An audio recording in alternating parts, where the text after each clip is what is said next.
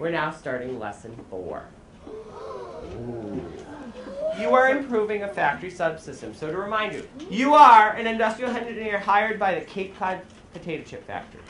You are brought in to help improve one of their subsystems. And then they carry the bags because they're so heavy they can't do more than one at a time. So what do you think might be hurting these factory workers? Their backs. What else? Their hands. Their hands, their arms, their knees.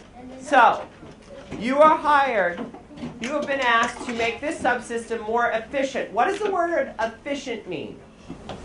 Efficient means like something that makes it easier. If you are doing something efficiently, you are putting in the least amount of force or effort to get the same work done.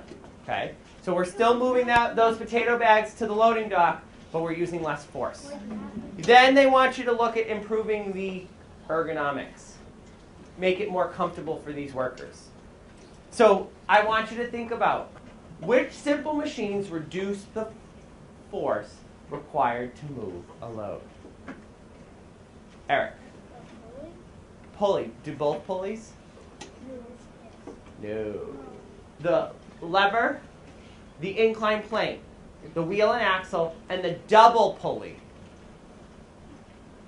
will reduce force. Once you improve your loading dock system, how can you test it to see if it actually makes work easier?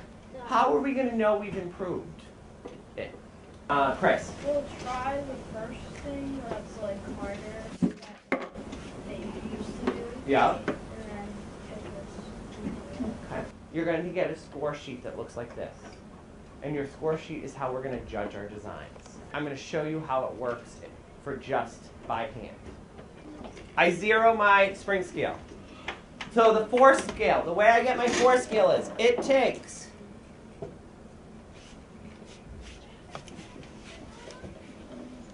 about 1.5 newtons to pull it here. Then it takes 5 1/4 to lift it up. So 1.5 plus 5 1/4, 6 7/75 newtons. Okay? So you're trying to get to do it with less newtons than that. Okay? Then ergonomics. Did I have to bend over? yes. So I checked it out. Did I have to pull upward? And then pull downward, I did not do. Look at, you get points taken away for pulling downward. +2, +2. So my total score is 1075. Yes, Tony. Is having more like points good or bad? What do you think? So can somebody answer that question? Tony's like, what am I trying to do here? This is what the set score is, 1075. Do I want more or less than 10 and 20 and 75/100? Erica, you want less because I want less effort here and I want less ergonomic scores. So here are the ground rules. You are going to be assigned a simple machine you have to use. You have to use it. So you are using wheel and axle.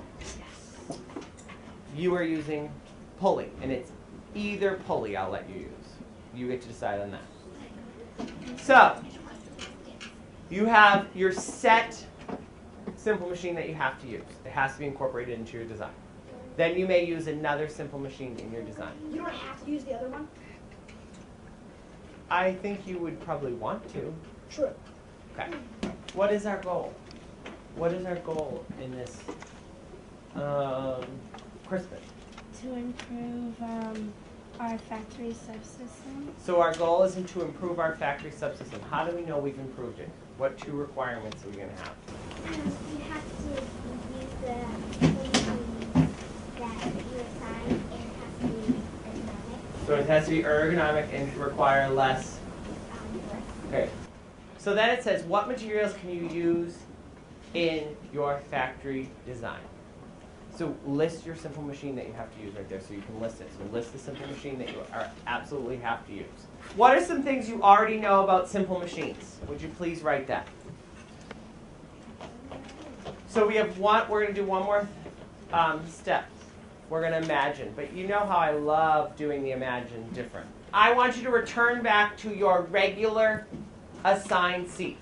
I'm separating you from your groups because I want you to have different ideas. So what simple machine do you have to use? Write that right there. What other simple machines are you going to do? I want you to draw a picture of an idea.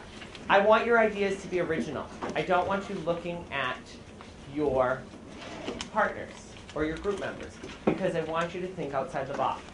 So for example, and it doesn't have to be the perfect drawing. Here's your table. How are you getting it from here to here? Yes. One. Here's oh, it's right here. Sorry. I'm just gonna pull the water bottle up the inclined plane, hook it up to the pulley, and pull it up to the table. This is the wheel and axle. It would go over here and they'd take the water bags and they would take it up and then you might be able to put it, if it's high enough, put it on the table. I thought of doing the wheel and axle over to a pulley and then lifting it onto the table from there. Since I have to use the pulley in my group, my first idea will be to have the load attached to the pulley and lower it down. Then it could be dragged up an inclined plane onto the table.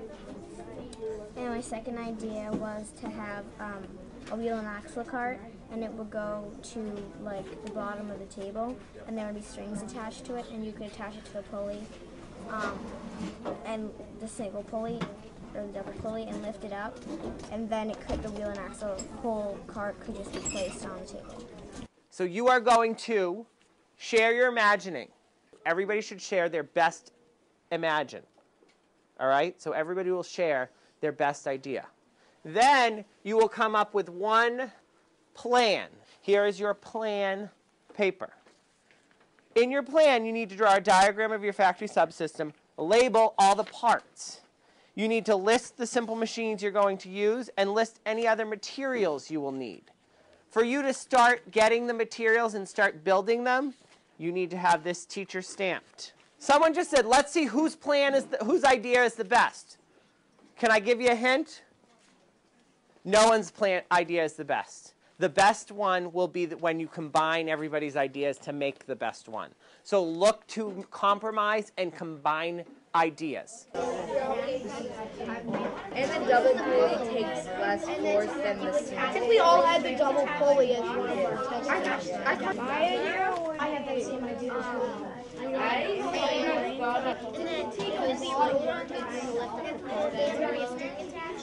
And what it is, it's going to have this, and then it's going to go to the lever, which is going to take the arm down and then put it up on the table, hopefully, that it's tall enough. So the wheel and axle with the load on it goes up the table and goes up the inclined plane and on the table. We're going to use two boards, we're going to duct tape them together. Yeah. Lesson 4 is the design challenge, so I really want them to go through the engineering design process. I want them to think about themselves as an industrial engineer. So I always start that lesson with, we're industrial engineers, this is what we're going to be doing, and really kind of getting them to go through each step of the engineering design process, as well as I want them to see that it's cyclical, but you also will improve, then you might plan, you might imagine that it doesn't have to go in 100% exact order.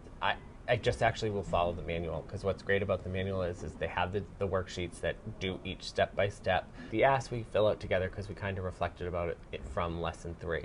When they go and do their imagine, I give them the time to do it, and usually I try and end with the imagining, so that way they can have as much time as they want. They may even need to take it and finish it for homework. And I actually break them up from their science groups. I don't let them sit together with their group members because I want them to imagine on their own, so that when they come to their group, each of them will have 2 imagine papers and they share the best one. So then they have 4 hopefully different ideas that they can work into being one idea.